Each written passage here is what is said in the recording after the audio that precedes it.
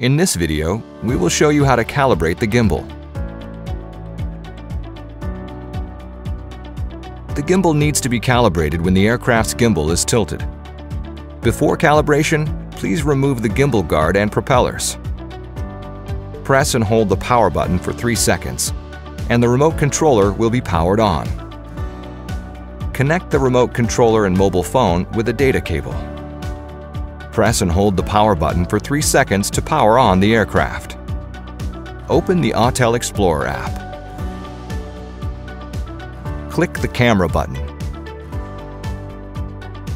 Then click the settings button, gimbal, and the gimbal auto calibration. And lastly, start calibration. The gimbal will start to move around and enter a calibration mode.